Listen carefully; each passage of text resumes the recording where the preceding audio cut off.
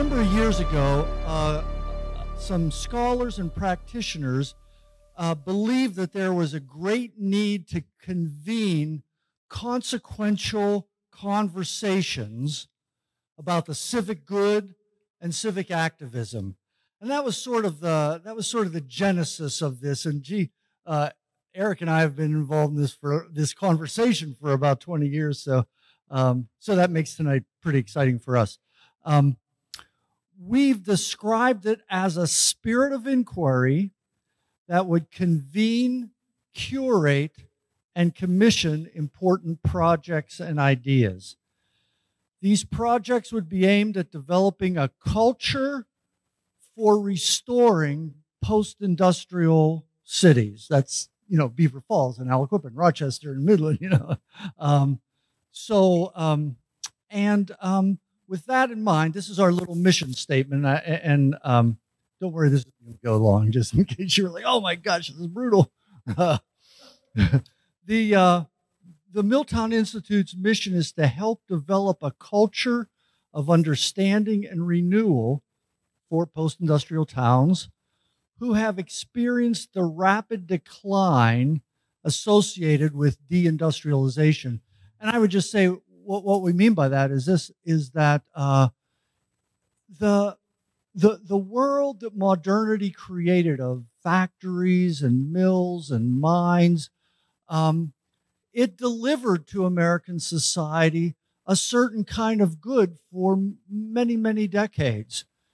And then about 40, 50 years ago, things began to unravel, and as idolatries do, they let you down, And so now we're living in the world that industrialism created, got as much out of it as it could, and then left, and trying to figure out, okay, well, what do we do now that this world is a different world, but we have the results of that world gone poorly.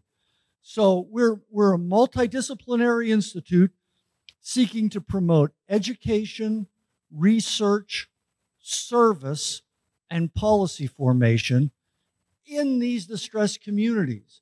It's not that other communities don't need all sorts of things just like ours does, but this is where we want our focus to be. Want to say this too, is there are so many fabulous organizations already that have sprung up in these areas. We have, at least in Beaver Falls, I won't talk about other towns, but in Beaver Falls we have fantastic city government that works really, really hard on issues of the common good. And so what we want to do is we are, first and foremost, a group of academics. But academics that stand in a tradition that says learning is not done for the purpose of, building resumes and sitting in an office smoking a pipe, that learning ought to be focused on the common good. And so as we interact with ideas and movements and things like that, our hope is to bring those into conversation with things that are already alive and happening in the community. And hopefully we can cross-fertilize each other and bring one more piece to the table to try to see communities healed and helped. So we hope to be formally connected soon, maybe next week, with the Beaver Falls Community Development Corporation. We also hope to be formally connected to Riverwise, a county-wide movement to try to work on these things and much more. And we also hope, and we're also going to connect formally to Mycelia Development, particularly what you might know as their Portobello building, the new building that is going to be built. We hope to have office space in there and use the meeting facilities as well as the catering facilities and stuff like that. We also happen to, as I said, already be in an area that has 4 higher education institutions, Geneva, CCBC, Penn State Beaver, and Robert Morris isn't in our county, but it's just across the county line. Those 4 schools have already connected. There's already things going on between them. They call that connection bridges to pathways, and they've got a number of things started. So we hope to draw on them as well. So that's what we're up to. We're so grateful that you're here. Like Nate said, this is our little soft launch. We thought with COVID, we couldn't really have more than about 25 people at something like this. And so we welcome you.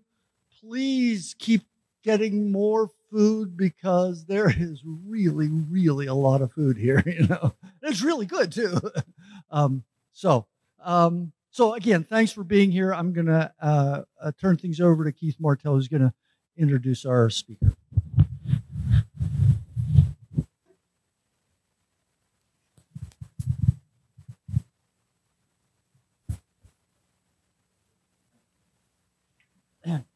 So Brad and I share an office suite at Geneva College, and he walked into my office about 3 hours ago with this 1.5 pages of scripted words, and he said, this will probably take about 1.5 minutes.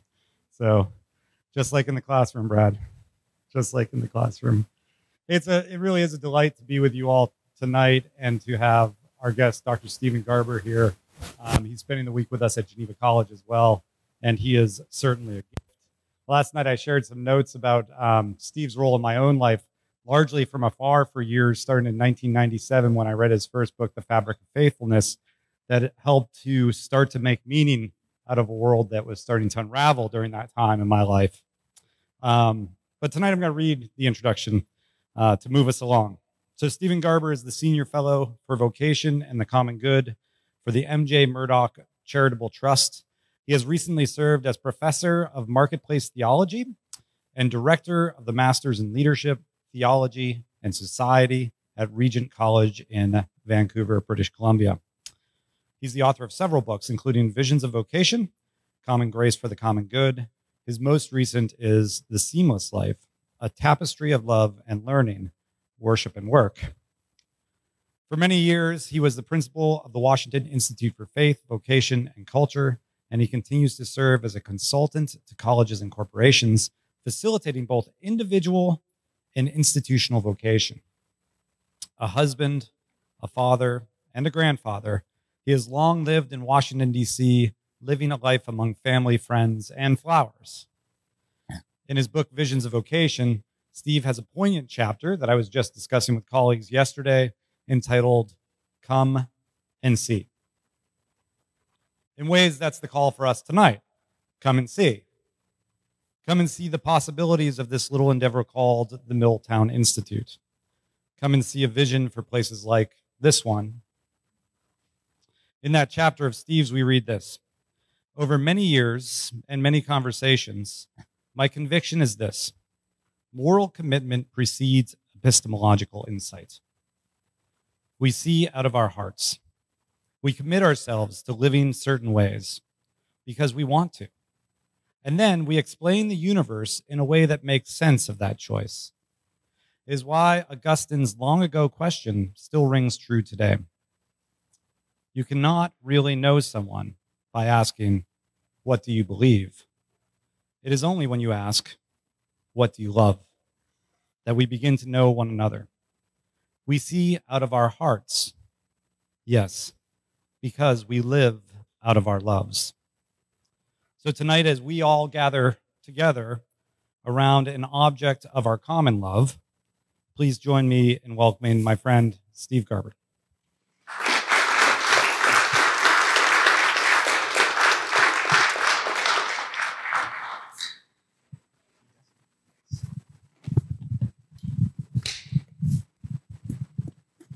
So some of you would understand the reference historically and culturally, but when somebody first asked me years ago to do this, I said, no, I'm not going to do that, And of course, at the time, it was Britney Spears who first seemed to me to have done that. And I thought, I don't want to be like Britney Spears. I'm not going to put that around my ear. And of course, now it seems pretty natural, and I do it too. So is this working okay, Chris?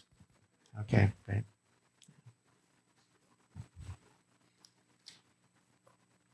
Thank you, Keith, for being my friend for a long time now. And Brad for being my friend for even longer time now. Grandfathers that we are now. How'd that happen anyway? We were walking down the stairs of Old Main last night, hobbling down the stairs as we were, and he said, "Your knees, Steve." And I said, "I know, my knees," And he said sometimes he even has trouble with his legs too. So I have an excuse in some ways, but it's not my knees. When I first started at Geneva, I never had been in a place where there was humidity before my whole life, and I didn't really understand the weather here at all, and I didn't really want to either, and but I had a bicycle, and I liked the bicycle a lot, and I was biking up to the Geneva Arms to study with some friends for a test the next morning.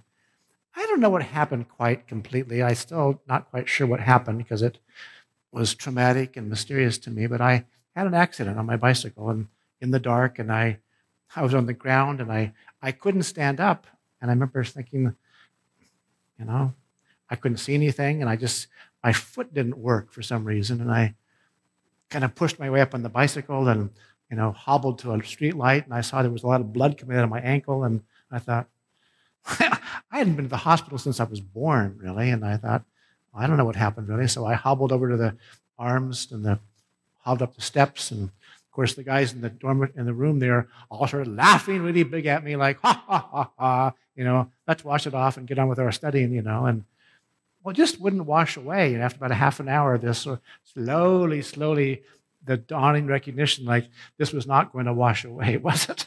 And kind of eventually somebody said, maybe we should go to the hospital. I thought, the hospital? I don't want to go to the hospital. And I did, spent the night there, and I think, like, if it happened to my kid, it wouldn't happen quite this way. I don't think it probably would, but this was the Beaver Falls Hospital, just a few blocks from here originally. I don't know where it's still there or not, really, but I severed my Achilles tendon in that bicycle accident. It was ripped apart, actually, so it wasn't like a neat, cut. It was, like, ripped apart, and a general surgeon who never had done anything like that in his whole life put my tendon back together, over several hours, and I wake up groggily in the hospital, as you do with general anesthesia, thinking, what did you do? And I broke into tears because there's cast in my leg from my hip down to my toes, and thinking, what'd you do to me? And anyway, years later, my foot's still numb, and it doesn't work in quite the same way as my other leg does. I can walk, and I love to bicycle still. I can swim easily. I just can't run very well, but Brad, that happened to me, and that's why I was gingerly walking in. What about you?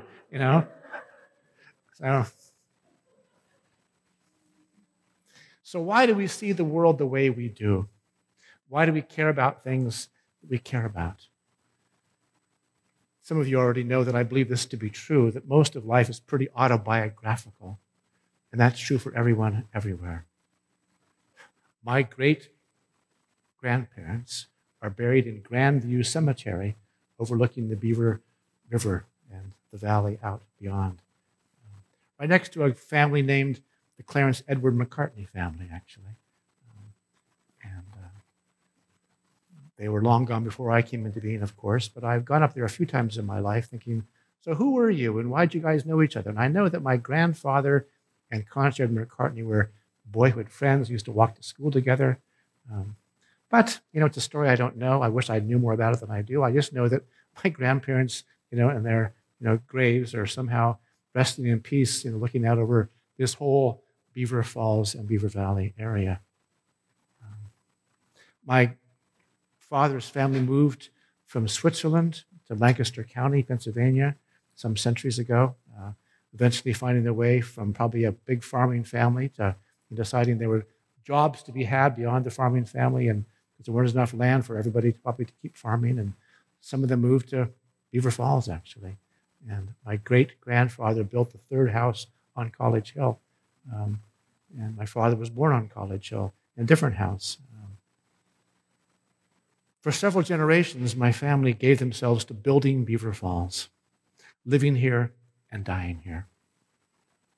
My two paternal great-grandfathers were stonemasons who spent years creating Geneva's Old Main. My paternal grandfather gave some of his years of his life in a steel mill just probably a few blocks from here. I'm not quite sure it's even there anymore, really. But for a time assigned to making the engine parts that became the Spirit of St. Louis, that famous airplane. And I grew up with this story, far away in California. My grandfather, who died before I was born, like, your grandfather did this. And of course, I didn't quite know what it all meant, but it happened just here, within a mile or so of where we are tonight. But spending the days of his life, getting downtown from College Hill and in a steel mill and manufacturing the steel parts to make an engine and whatever else was required for that airplane. My father assumed that he would do the same thing, enter into the same world, I think, when he graduated from Beaver Falls High School. But his principal entered in one day in the springtime of his last year there as a senior, and it changed my dad's life for the rest of his life. The principal said, "I think you need to go to college." And in my dad's own family history, that had never happened before, actually. Just wasn't what they did in his family. But the principal said, "I'm going to make sure this happens," and it's a name that's long gone in our family lore, and I don't know who he was, but I realized, looking back, that oversight, that insight, that care on the part of an educator for one of his students, somehow watching, listening, paying attention to who was there, what they were doing, and maybe what they should be doing, took my father into his office and said, "I think you need to do this, really. And I'm going to call somebody and la, la, la, la, la." And my father spent, a couple of years at Geneva before World War II came into full force, and all the guys of his 20-year-old life in Beaver Falls went off into the war. We didn't stay in Beaver Falls. My father married somebody from Colorado, where I was born, and I grew up in California, and my father spent most of his life as a scientist for the University of California, in a million miles away, really, from Beaver Falls. This is a industrial, now post-industrial city. My father's work became as a plant pathologist for the University of California, working in what?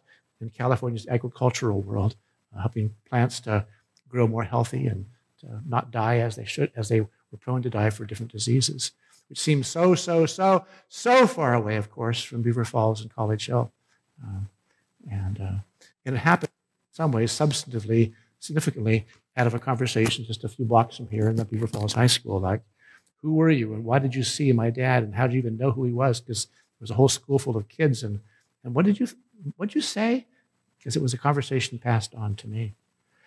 I'm one of 4 boys in the family. I'm the only one who came back to the Beaver Vale to go to school and wasn't required in my family, but I made that choice. And my brothers maybe knew it was required because they all ended up living in the West, and I ended up not doing that. But given tonight's focus, Brad and Keith, I thought I should say to you people that when I was a student at Geneva, my instincts were already beginning to rumble forward into what's happening here tonight in this conversation. I had a roommate who was a good friend, and we were living off campus, and I said to him with some determination, we need to find a little family-owned grocery store to buy our little tidbits we're going to eat in the course of the week. Of course, we had almost no money, and but he was determined to go down to Kroger's at the bottom of College Hill to buy because it makes more sense, Steve. And I said, no, it doesn't at all. I found a little Italian grocery store somewhere kind of within a block or 2 or 3 from right here, actually, a mom and a pop who had a little grocery store, and it was, not very wide, and the shelves were full up to the very top, really. But I biked down, September through May in the course of the year with my little backpack on and determined actually that whatever I needed to eat in the course of the week, I'd buy from this mom and pop grocery store. Why? Well, it mattered to me in some ways to maintain something about humanity and community, in a place like Beaver Falls. The steel crash hadn't happened at that point. It wasn't as if somehow there was impending economic doom for the city. It just seemed to me that if I was going to be growing up into the world, that I needed to make economic choices in my life, even as small and minimal as they were as a 21-year-old, on a bicycle, but biking down the hill across the city and buying whatever I was going to buy from a little mom and pop Italian grocery store family, actually. So you see, in some ways, my being here tonight has an honest history. There's an autobiographical, thread that, brings me to this place tonight, and I'm glad to be here, actually, very glad to be here. The middle years of the 20th century were high-rolling ones, of course, for Beaver Falls and for Western Pennsylvania. Most of America and some of the rest of the world knows this as Stiller Nation, after all, of course. The Steelers, of course, are this part of the world, you know. It isn't just Pittsburgh and Western PA, but of course it's somehow Eastern Ohio and it's Northern West Virginia, and there's something about this 25, 50 mile, 75, 100 mile radius around Pittsburgh, which makes, of course, an unusual social geography, you know, that is not repeated anyplace else in America as far as I know it. I mean, how is it that, you know, town by town, city by city, you know, have their own little Methodist college and their own Presbyterian college and their own little la la la la la la? You think, what happened here in this part of America? Because it's not true in New Mexico. It isn't true in California. It's not true in Massachusetts. It's not true in, you know, Michigan. I mean, there's something about here, historically, in the geography, the people and the place of this part of America that made this be like, and we'll start one here too, actually. We'll do this, actually. Some of you know, of course, the dynamic and the history and the ethos of the CCO, which, of course, grew out of the same, you know, realization over time. Well, it's not true in, you know, Minnesota. It isn't true in Illinois, but, you know, in Western PA, it is true in the fact that every little town has a college or a university, you know, which was the genesis, really, of there being a CCO along the way. Well, you know, that's this place. And, of course, part of that, maybe part and parcel to all that was, of course, the never-ending need for more, you know, railroads, you know, in America and the rest of the world. And so these long pieces of steel, you know, constructed in the steel mills of Western PA and the long tubes to put into the ground to make America work as a place to live and move and have your being, it's not quite holding on, actually. But it all happened here, of course. In the middle years of the 20th century, it was burgeoning. It just was never ending, it seemed like. And Beaver Falls was like that. Some of you, of course, pay more attention to the strange dynamic of quarterbacks growing up in this part of America, thinking, so you did, and you did, and then you did, and you did, and you did too, really? Like, where all this come from, really? And you know that part of the story, of course, is that these were the kids of steelworkers, people who were in the steel mills of Western Pennsylvania, the Pittsburgh area, who somehow learned to live and grow up in a hard scrabble world and were tough little kids and could throw a ball or run fast or push you around more than he could. And, you know, and of course, like, really, it happened again and again and again and again here, really? I mean, how could Joe Namath and Joe Montana both be from? And you think, it is true, though, isn't it, really? It is true, actually. You know? But it seemed like that would never stop with the tons and tons of steel products and the millions and millions of dollars earned through the steel economy of Western Pennsylvania. But the promise of good work was not sustainable, and you've already talked about that tonight. What happened in the 1960s, the 70s, the 80s, finally in 83, when all sort of the doors just closed. You know? They just closed on steel being made in Western Pennsylvania. And you think, how did that possibly ever happen? I'm not going to explore that really with any detail at all tonight. I've read about it, and I know you've lived it and read about it yourselves tonight. But I'll say it again. The promise of good work, which has seemed in some ways to bring people here, like my own family from Lancaster County, Pennsylvania, that possibly they could do this if they came here. Well, it wasn't sustainable finally over time. The robber barons on the one side, we could name them, couldn't we? Robber barons were over here, of course. Just name two big ones because there's a university in their name, of course, the Carnegies and the Mellons of the world. And then, of course, on the other side, there was the unionized steel industry, steel workers of this part of America. And I would say, as I watched it and have read about it, they both went for the jugular. They both went for the jugular. Unwilling and unable to imagine anything other than a go-for-the-jugular economy. So chicken and egg here, you know, who was more responsible than the other? We could probably go there, of course, and we could talk about that afterwards if you want to. But it seemed to me as I have watched it and have read about it, it was clearly on the side robber barons, you know, did what they did. And there was, you know, there were famous homestead strikes along the way, and injustice and more evil was perpetrated and, you know, brutality brought into being, and no, no, no, and we don't care. We're going to close the gates. You want a job? Come back. No. But it wasn't only on that side. I mean, the greed goes all kinds of ways here. And there was greed on the side of the steelworkers too, who were imagining in some ways for a certain skill level of labor, a kind of financial return, which in some ways didn't work given what was required of the work itself, really. Is my perspective on it. But as I watched all that, I found myself in my own reading thinking through one more time again the interesting, fascinating historical note that Karl Marx and Charles Dickens were writing about the very same issue in the very same city at the very same time. You know that? In the 1850s, for a decade, both were living in London, both writing about what? Industrializing Europe, industrializing England, to be specific, actually. We call their stories what? Well, we call one Das Kapital. Not a very happy, title for a book. The other one we like a lot better. It's called A Christmas Carol. And A Christmas Carol got somehow picked out in history, and we just keep reading it and watching it year after year after year after year, and even the Muppets do it now, of course. You think, so what did you guys? This is a long ways from Karl Marx, isn't it? Though, Mr. Muppet, But what's the story about? Of course, it's really the story that Marx is talking about, isn't it? It's a story of the haves and the have-nots. The story really of the greedy capitalist, and the laborer who has no honest return for his labor. And of course, in miniature form, in microscopic version of the larger landscape of Marx's critique, what Dickens has done is taken up the very same question. Isn't it interesting to think about that? They both saw the very same thing, which in some ways prefigures, the unrolling of an industrial economy in Europe and America over the next 100 years, essentially. But it seemed like, apart from that sort of grand, dark night of the soul that Ebenezer Scrooge goes through, he was set to die for his sins, that night.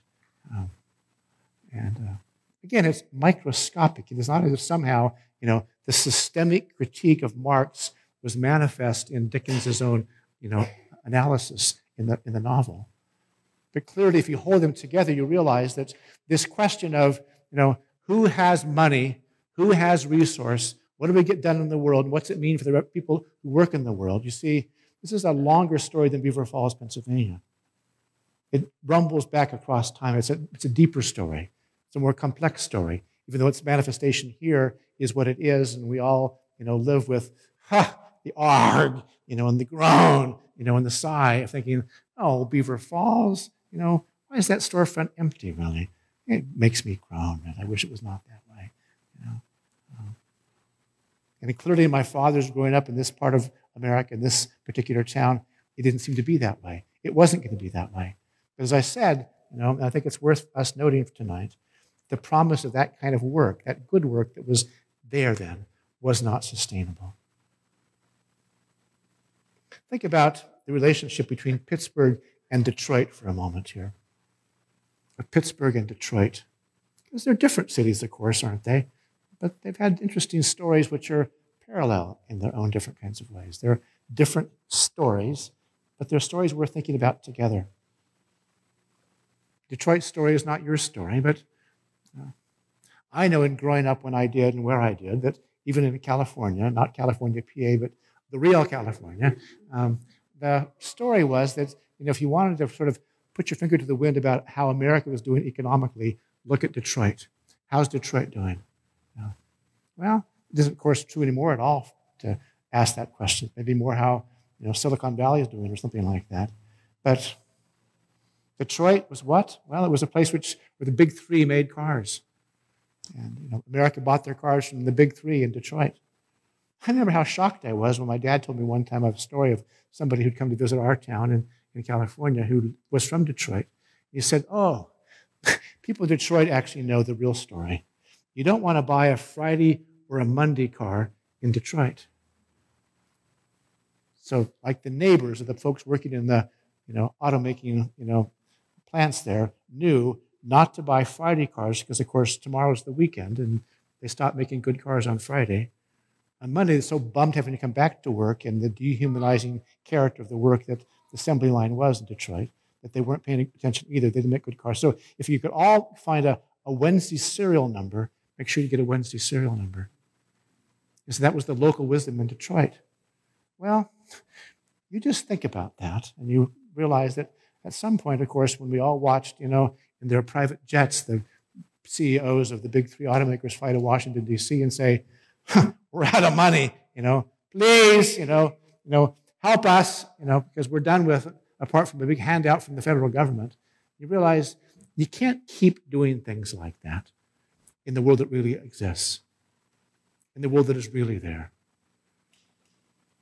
I'll talk about this more tomorrow night in the address about M&M saving the world. But in Wendell Berry's language, it's the greater economy and the lesser economy bumping up against each other. You can't keep, in some ways, acting against the grain of the universe economically, the way you imagine work, how work gets done, and actually flourish as human beings. It doesn't work that way. And Americans pretty quickly begin to realize you want a better car, buy a Toyota, then just buy a Honda instead, actually, or buy a Kia today. You could find a car that somebody cared about and actually made with intention and design and integrity. Well, don't buy an American car after all. Don't buy an American car, because it, of course, might have been made on Friday. Why would you do that? That'd be stupid. It isn't the same story in Pittsburgh. It isn't that story. But you begin to realize, of course, that there are certain ways that work is imagined, where in some ways the hope of work, the promise of work, the humanity of work, the creativity of work, the responsibility of work, it just gets excised, scissor by scissor by scissor by scissor, cut by cut by cut, and you find yourself thinking, there isn't anything about me that actually is a human being that's asked to contribute to anything that's being done here today. And it just doesn't work finally. It doesn't work in the end, in this world that actually is really there. We could talk more about all that. If the promise of good work was not sustainable, in the strangeness of history, it's now the monopolistic UPMC which owns the city of Pittsburgh. And if you ever were confused about that, just look and see whose name's on top of the U.S. Steel building. It is not Mr. Carnegie after all. It's UPMC because, of course, they play monopoly with big money. Bought all the hotels on the board.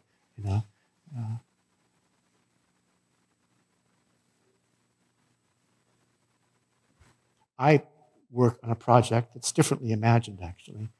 And we'll talk again more about it tomorrow night, frontally and explicitly. But it's been called simply the economics of mutuality. Economics of mutuality. And it seems to me to have something to say to what you guys have met together tonight to both ponder and consider and plan for and work at as the Milltown Institute. You see, it's an economic vision, a paradigm, where everyone is a stakeholder and everyone wins. I would say flat out, it is not heaven come to earth, It is not, in fact, all things that ought to be in the world finally manifest in time and space. It's not that, really. It is not all things that God wants to happen in the world finally having come into being because I'm involved in it, because anybody else is. Because that's not going to be the world we live in. It just isn't going to be until the grand consummation. It won't be that way. In Gandalf's wise words to, Sam Gamgee, there will be a day when everything sad becomes untrue, but it's not because of this project yet. But as I said last night to one of the questions, at this point in my life, I've come to believe that if I could give my own heart to working to signposts of the way things ought to be in the world, I'll be a happy man. Because you see, signpost doesn't require that everything happen, that all good things come into being. Doesn't require that Beaver Falls, have an utter, complete, radical transformation. Every. We don't live in that world, actually. So signpost for me is a pretty good word, because you see, it argues that, in fact, to work for something that's honest and true, it's okay. In fact, that's the best you get in this life, actually. So why not give yourself to that? a signpost. So for me, the economics of mutuality is a signpost of what should be, what could be, I would even argue, of what someday will be. It began with a conversation of a capitalist, maybe a greedy capitalist, but not necessarily as greedy as Ebenezer Scrooge or somebody else you might want to name here. But he actually did say to his chief economist, how much money should we make this year? Now, wouldn't it be an interesting question to imagine the chief economist for, Mr. Carnegie to ask, how much money should we make this year? Well, this happened actually for the Mars Corporation in Washington, D.C., which makes, among other things, M&Ms. And the chief economist actually is a Huguenot by religious historical conviction and history from the mountains of France. If anybody knows the story of Les Chambon and the Huguenots who kept the Jews during the Holocaust years, Bruno Roche's family is from Les Chambon, actually, as is his wife's family. He grew up in Paris, went to the Paris School of Economics, began working for the Mars Corporation as a 25-year-old or something. And then 20 years later finds himself the chief economist, asked by one of the owners of the company, one of the three Mars siblings, because it's a family-owned company, how much money should we make this year?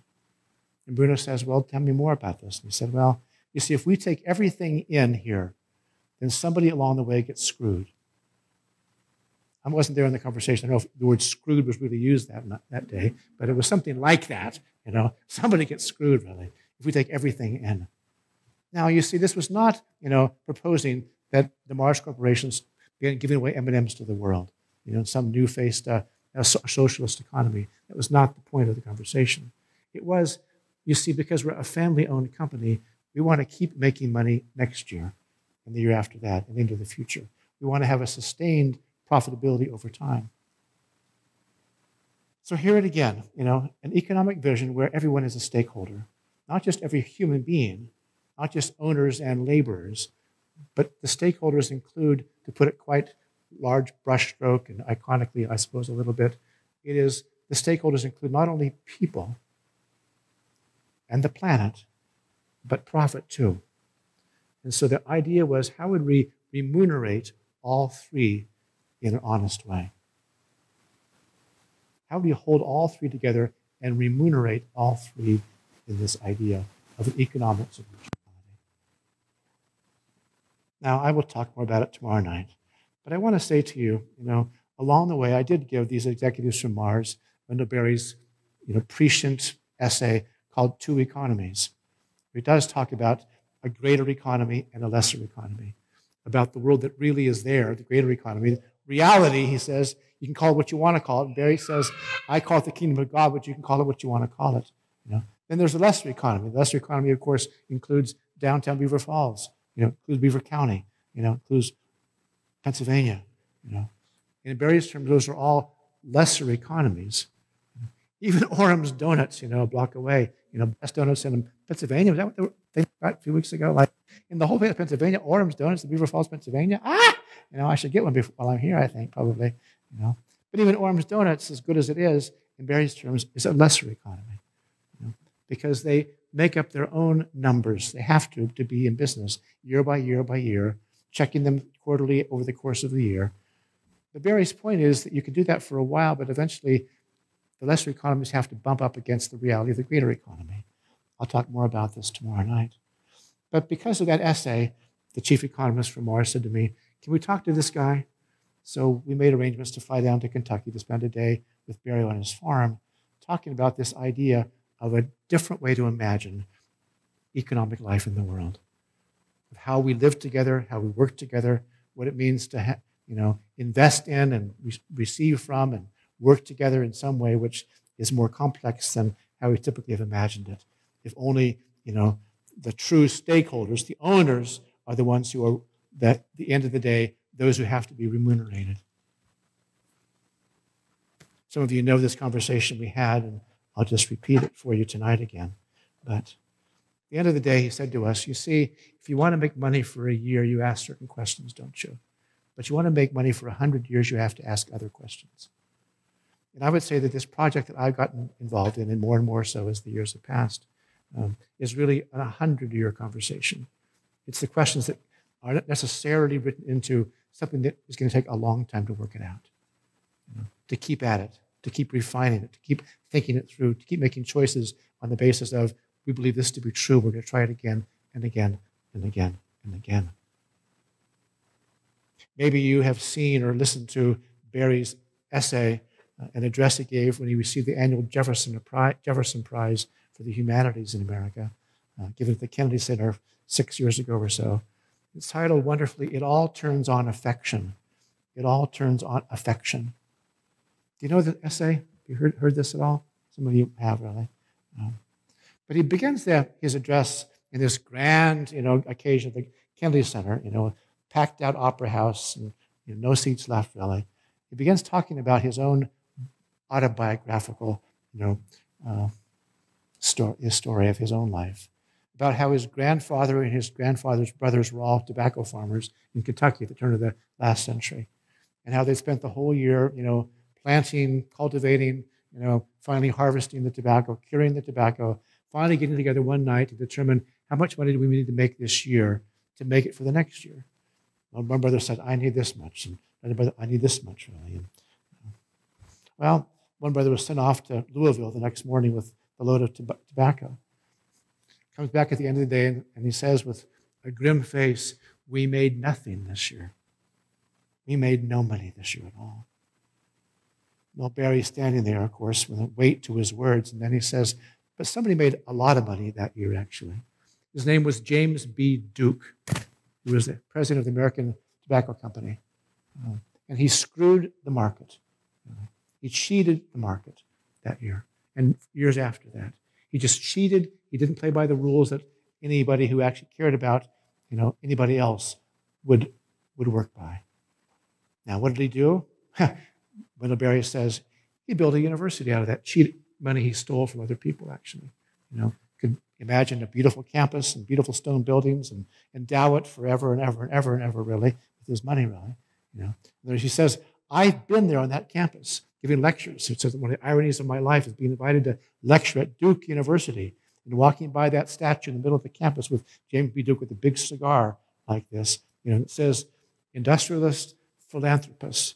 And Barry says, I almost throw up, because I realized he stole from my grandfather and his brothers to make his money. Now, Barry goes on for another 50 minutes or so in this address, talking about, in fact, how an economic vision for human flourishing has to require an affection for other people. It all turns on affection. What's affection mean for Barry? It's a sense of responsibility for other people. It's a sense of, that this isn't just about me. It's a sense, in fact, that, I do my work, but my work has consequence for you. I make decisions, but my decisions have meaning for your life too. That this isn't just about me all the time. It has to somehow be about you too. Now for him, if most of life is pretty autobiographical, he can never in his life get away from that tragic year when his grandfather and brothers said, we made no money this year. After all the blood, sweat, and tears of this year, and we made nothing this year. So for an hour that night, he pushes and pushes and explains and explains again and argues some more about why, in fact, a healthy social ecology requires affection at the very heart of it. Affection is what? In some ways, it's not very far from where Keith began us tonight. It's the question of love, isn't it? Of what do you love? You guys are busy people with full lives, and yet here you are tonight in this building downtown Beaver Falls. And why? Because in some strange, wonderful reading of your own hearts, you want to be here. Because you love this place. Because it matters to you. It isn't just tonight and this week, because somehow out of days and weeks and years of your lives, you said, of all the other things going on in the world, I do love what this place represents, actually. I care about it, actually. You say when you care about it, it all turns on affection, actually, for everybody. In this project that I've gotten involved with the Mars Corporation, there's a book now that if you'd be interested, it's available for everybody. It isn't that expensive to get. You could get it for a few of you and pass it around if you wanted to. but it's called Completing Capitalism. Heal business to heal the world. I was a part of the discussion. I wasn't the decider, but I was asked, what do you think about the subtitle, the title here? And I think I know that part of my own input into this, as I told Russell, before supper tonight, he was a good Hebrew student. I was a very frail Hebrew student. And I remember like this and this, and that's about it, really. And he actually teaches Hebrew of all things. And I never got that far. I caught a few words along the way, and one of the words I remembered, images I remembered from my reading of years and years was tikkun olam. Tikkun olam. I'm not sure it's actually used in the Bible. Maybe it is. I just don't even know, but it's probably not. But it's a Hebrew image, really, to repair the world. And so deep into the discussions about this idea of economics and mutuality and what its meaning would be for life in the wider world, I said to these guys, the executives from Mars, there's this beautiful imagery from the Hebrew world and worldview, at least. And it's called tikkun olam.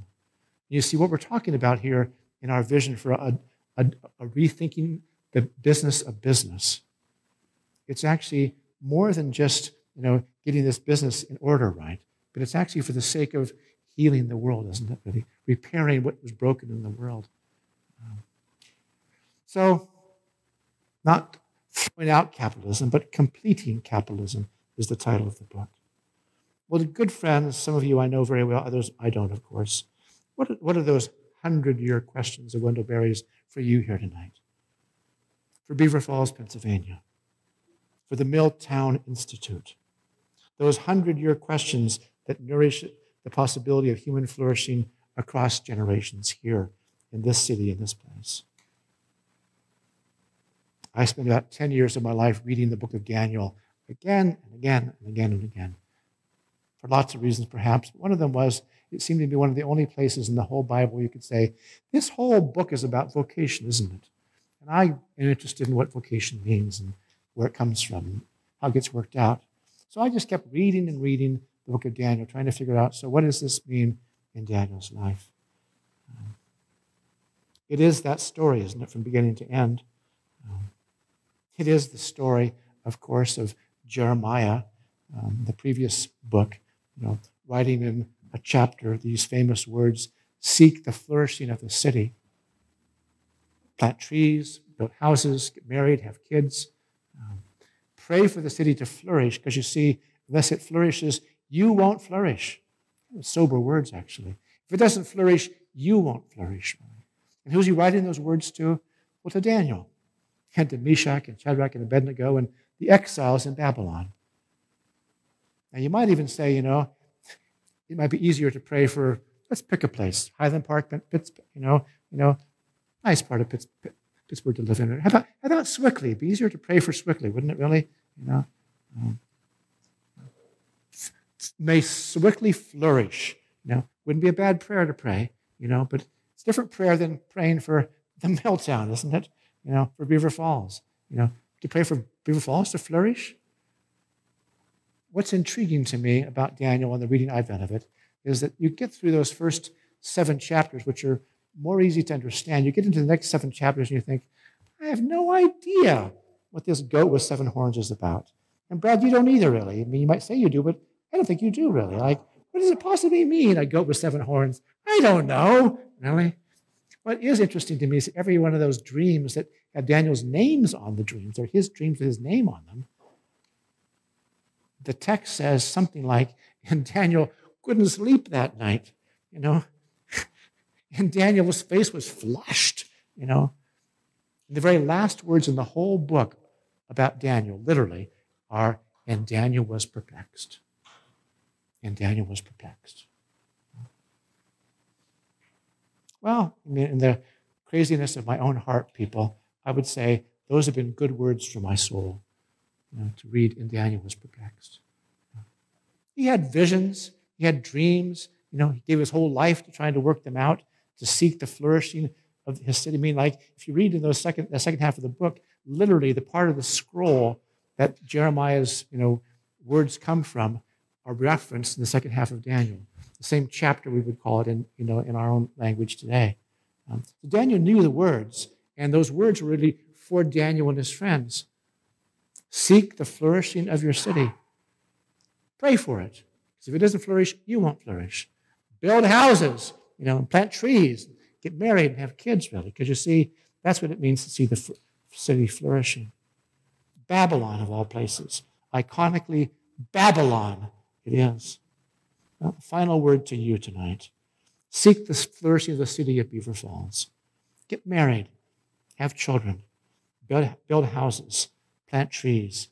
Pray for the city to flourish, because if it does not flourish, you will not flourish.